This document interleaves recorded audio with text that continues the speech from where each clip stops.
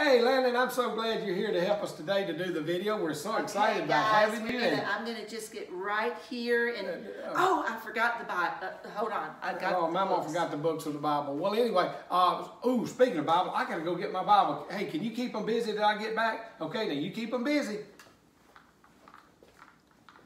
I'm just going to play my video game.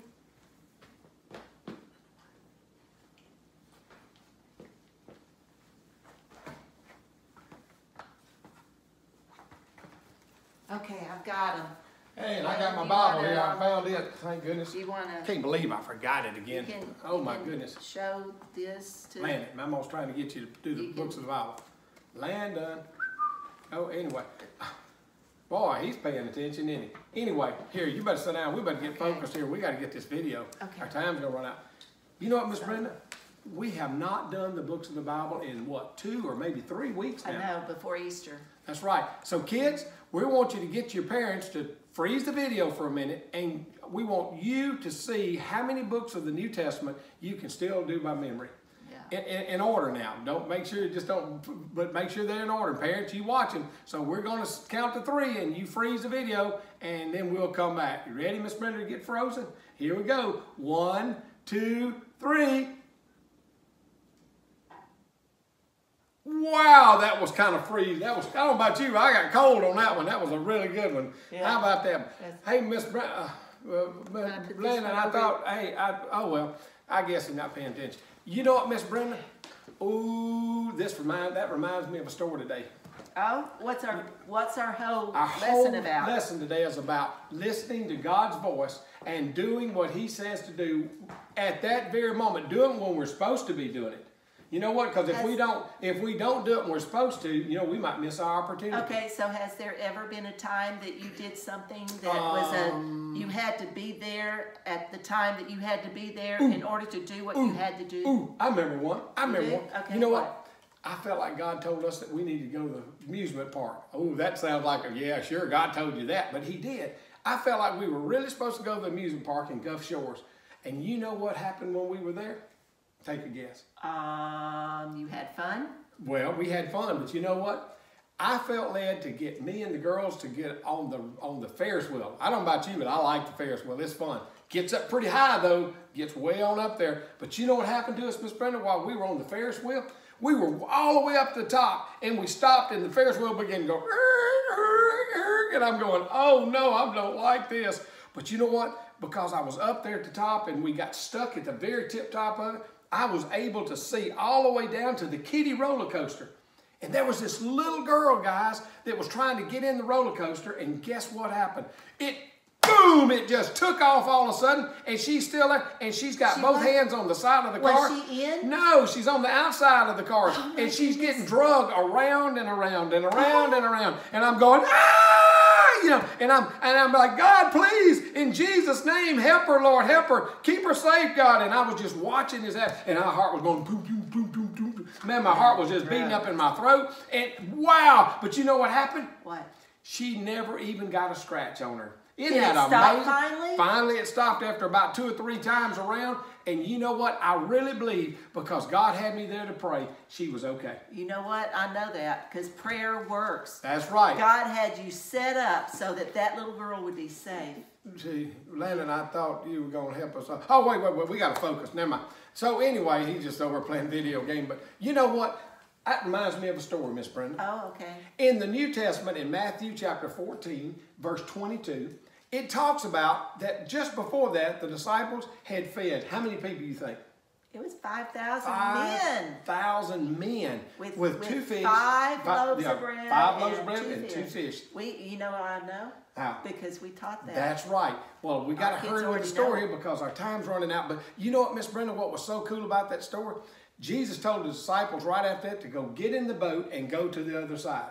Now, they did what He said to do, and they got in the boat, and they got in, and right out in the middle, oh my goodness, right out in the middle, Miss Brenda, a big old storm came up, and there was lightning, and there was thunder probably, and there was wind, and the waves, and they began to go, whoa, whoa, and they were getting all over the place, and they were scared, and guess what right in the middle of all that happened? Beside them going, I'm going to die. What else do you think happened? Well, They looked up and they saw somebody walking on the water. Ooh, I don't know about you. And they were going, it's a ghost! It's a ghost! It's a ghost! It's a ghost! And they were scared. And you know what happened? All of a sudden, Jesus said, Was it a ghost? not one ghost, it was Jesus. And he was walking on the water over to them. And he told them, peace, in other words, just be of good cheer. He said, for it is I. And you know what? Is that really in the Bible? That's really in the Bible. Where? Oh, it's in Matthew 14. You remember I told them a while ago, Matthew 14, verse 22 is where it starts through okay. about 35, I think. Okay. But listen, Miss Brenda, you know what was really cool about the story? Peter said, Lord, if it's you, you know what? Then you just call me out here on the water. Oh, that's not No, smart. I don't know about you, but I wouldn't have been wanting to get out of that boat. I don't know about you. That was Jesus. And so Peter said, tell me to come. In fact, it sounded like Peter was almost sticking his foot in his mouth, wasn't he? But you know what happened? Yeah, but you know what happened, Miss Brenda? So Jesus told him to come. That's right. Peter got out on the water, and guess what happened? He got out on the water? He He got got out out on of the the water. boat? He got out of the boat and walked on the water. Landon, I thought you were going to have... Oh, focus. Anyway, he walked on the water, and you know what happened? Until he started looking around and then big old waves and all that lightning and wind and all that stuff, and he began to sink, and he yelled, help me, I'm drowning! And Jesus sucked him up out of the water. And we could end the story there and say, boy, Peter didn't have no faith. But you know what, Miss Brenda? What? Peter was the only one that had enough courage to get out of that boat and go and walk on the water. I wouldn't get out of the boat. I don't know about you. It would have been hard for me to get out of that boat, too. Look, Wait. man, they were You're probably saying- scared. You're you know. saying that there's other guys in the boat? There were other guys in the boat, and you know what? Oh, They that's just sat right. there. They didn't get out of the boat. Peter did, though. Now, think about this. I'm just thinking about Peter walking on the water. You know, there's a lot of times that Jesus gives us opportunities. He really does, Miss Brenda. He gives us opportunities to do things. In fact, you know what? Well, okay, can you remember a time? I mean, I'm thinking about the other disciples in Right. the boat that didn't get out. So, was there ever a time that you didn't do what it was that you were supposed Yeah, to do? I hate to tell this story, but you know, back a long time ago when I lived over in Northeast Louisiana, there was a time we had one of our little girls from our church was in the hospital, and she was dying of leukemia. And I heard the Lord speak to me one day when I was driving on the tractor. He said, I want you to get off your tractor. I want you to get in your car, and I want you to drive to, I think it was Memphis, or where? Memphis, Is to it St. Memphis? Yeah, Jude's. St. I remember Jude's, that's that. right. To wherever it was in Tennessee, I want you to drive your car all the way up there, and I want you to pray for her, and she'll be healed. And I'm going, well, I don't know, Lord. I mean, I'm not used to doing this stuff because I've never done anything like this before. And you know what? I thought those people would think I was crazy, Miss Brenda. So you know what? I did the next best thing. I told God, I said, you know what, Lord? I'll tell you what I'll do. I'll just call them.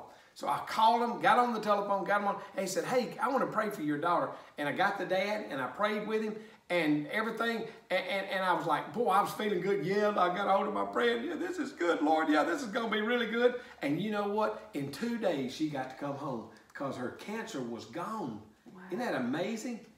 Yeah. But, you know, I kind of wish I could end the story there. But you know what happened? And the doctors really don't understand it, but in 2 days, she had some kind of fungus because of the leukemia that just, it eventually took her life, Miss Brenda. And you know what? It was sad because, you know what really saddened me? Not only about losing her, but because of the fact that God had told me to go up there and to pray for her. And I thought because if I just compromised, it would be okay. You see, when God tells us to do something, we need to do it exactly what God tells us to do and not compromise, but be there just like Peter stepped out on the water and took the opportunity to come. Are you ready Are we ready for what? for the camera?